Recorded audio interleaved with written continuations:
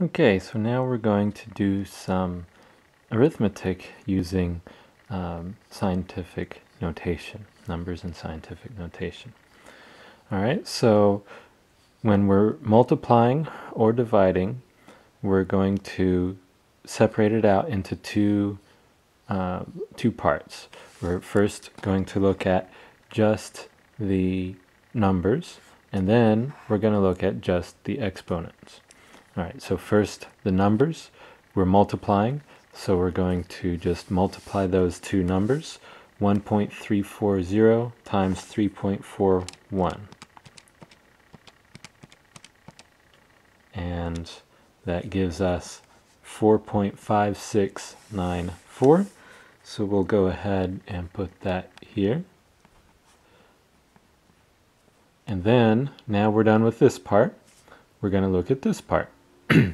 When we're multiplying, we do what with the exponents? We add them. So we're going to take 2 added to a negative 1.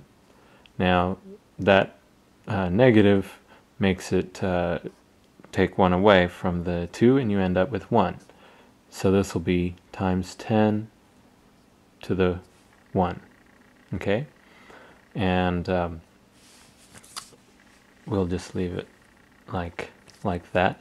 I will talk about significant figures later on. When we're dealing with measurements, we have to look at the number again, and we may need to round it. But for now, we'll just look at the numbers and write whatever the calculator gives us. Okay, so again, we have multiplication. 3.841 times 8.103. Okay, so 3.841 times, what was it? 8.103. Okay, 31.123, and there's a lot of numbers there, so I'm just going to round it off a little bit. In general, if you've got, a lot of digits on your calculator, just go with as many as you have in the numbers to start with. Until we talk about that more, I'm not going to be too concerned about it, but we have 4 digits here, so I'm just going to leave it at 4 digits, and that should be sufficient. So if we round this number off to 4 digits, the 3 is less than 5, so we'll just ignore that part, because otherwise we'll have too many numbers there and we don't want to write that much. Okay, so we're done with this part now, and times 10 to, what are we going to do here? We're multiplying, so we add the exponents. So again, negative 5 plus, we're adding 3, and so that gives us negative 5 plus 3 will be negative 2.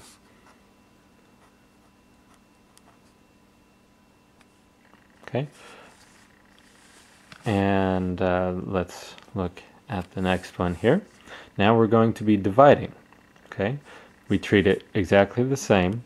The only difference, of course, is instead of adding the exponents, we subtract them. And of course, we divide the numbers. So 3.106 divided by 8.085. 3.106 divided by 8 point, what was it? 085. Okay, and we have 0.384, and see this again, we have lots of numbers there. We really don't need that many. Since we have 4 digits in each of these, let's just keep 4 digits here, excluding that first 0. So we'll go 0.384, and then this we're going to round up because this is 5 or greater. Okay, so 0.3842. And I just realized that with the previous question as well as this one, we need to adjust this to put it in proper scientific notation. I'll come back to that. All right, so here we have times 10 to the third minus negative 2.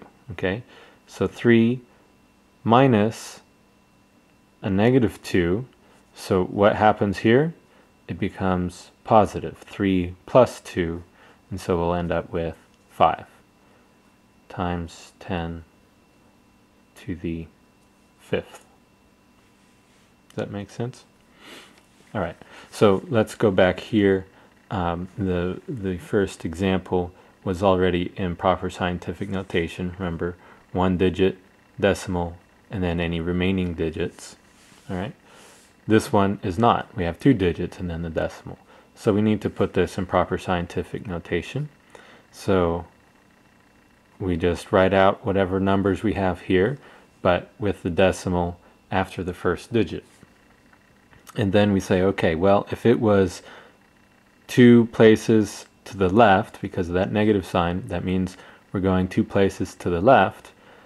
Well, if my decimal is here and I want to go here, I only have to go 1 place to the left. So this will be times 10 to the minus 1. All right. Now for this problem, it says I'm going 5 places and it's positive, so I'm going to the right. Okay. And if I put this in proper notation, that'll be 3.842. But now, in order to get over here, I only have to go 4 places, all right? Because I'm coming from here, I want to get 5 places over. There's 1 extra place there that I don't have to go, so it's only going to be 4. All right. So let's look at this other example for division. 1.9201 times 10 to the 14th divided by 2.81 times 10 to the 16th. Okay, bigger numbers, but we're going to treat it exactly the same. Separate it into parts. First, we'll look at just the numbers. We'll divide those. 1.9201 divided by 2.81. Okay, equals 0.68330968, or why don't we just keep 5 digits of that, 0.6833, and then this becomes 1, 0.68331. You'll notice again, when we have those leading zeros, we don't care about those. Those are just to in this case, to tell us there's a decimal point there. All right, so we're done with the first part there. Now this will be times 10 to, what are we going to do here? We're dividing, so we subtract. We have 14 minus 16, so that gives us negative 2. All right? So times 10 to the negative 2. Let's look at our number here again. Put it in proper scientific notation. 6.8331 times 10, and we're going 2 places to the left here. All right, so that means if my decimal is here and I want to go to that same place, I need to go 1 extra place. All right, so that'll be 3 places to the left.